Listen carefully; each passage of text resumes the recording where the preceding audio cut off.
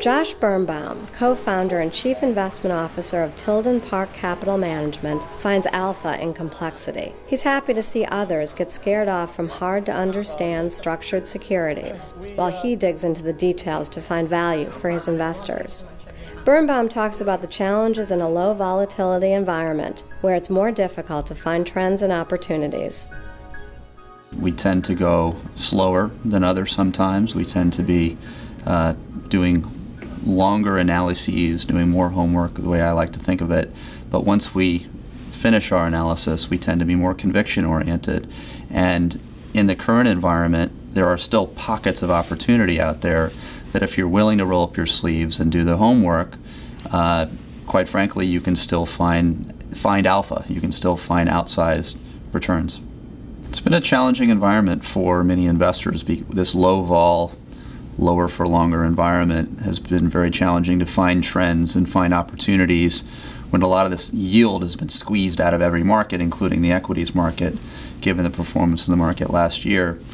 The way we try to approach it is kind of a balanced approach where, on the one hand, there are still markets where you can find many distressed trading opportunities where you're getting paid for complexity.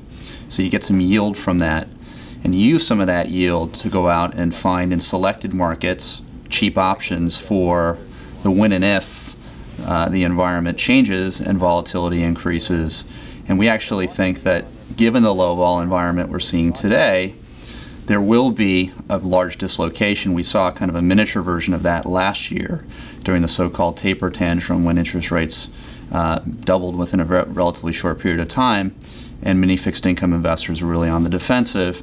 And then the Fed kind of came in and assuaged the markets, and that ended. But if we could actually have a situation where there's more follow-through to that kind of a dislocation.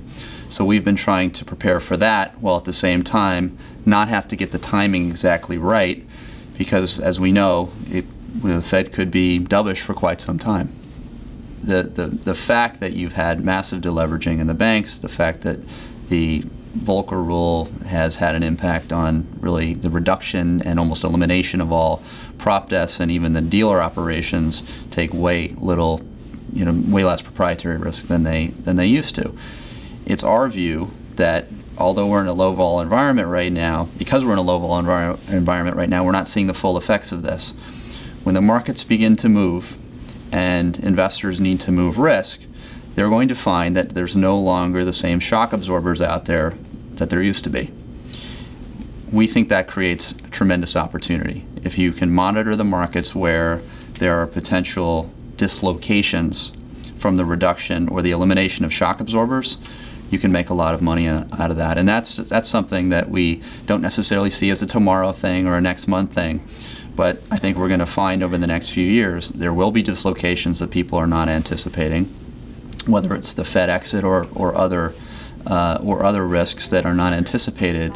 And a lot of risk needs to be moved from places that maybe it is not a natural long-term place right now. And I don't think investors are fully analyzing the liquidity that is out there.